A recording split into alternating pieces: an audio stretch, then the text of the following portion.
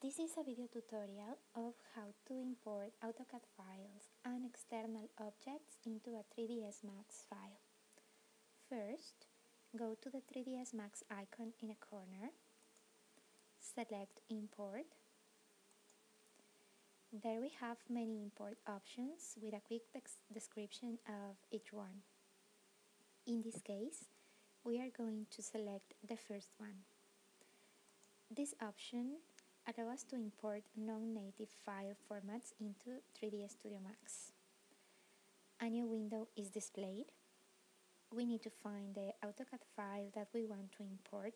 In this case, it is a file with a topography of Footscray. Click on Open. A new window with some important options is displayed. Make sure that the incoming file is in meters.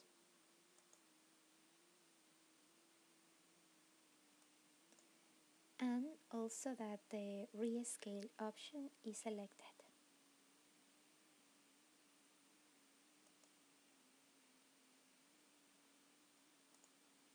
Now we have the AutoCAD contours in 3D Studio Max.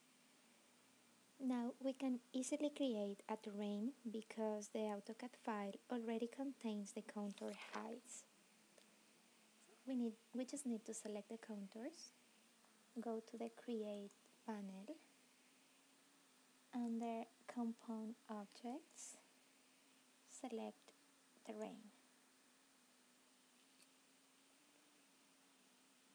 Now we have the terrain based on the topography file from AutoCAD.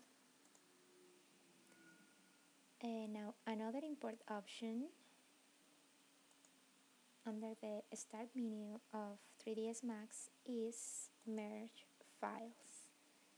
This option allows us to insert objects from external 3ds Studio Max files into a current scene.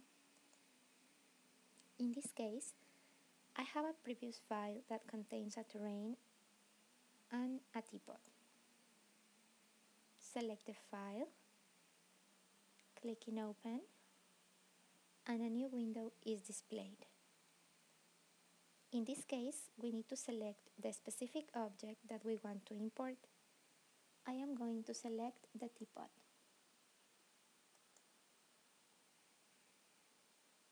And this is the way to import AutoCAD files and also external 3ds Max objects into a new 3D Studio Max file.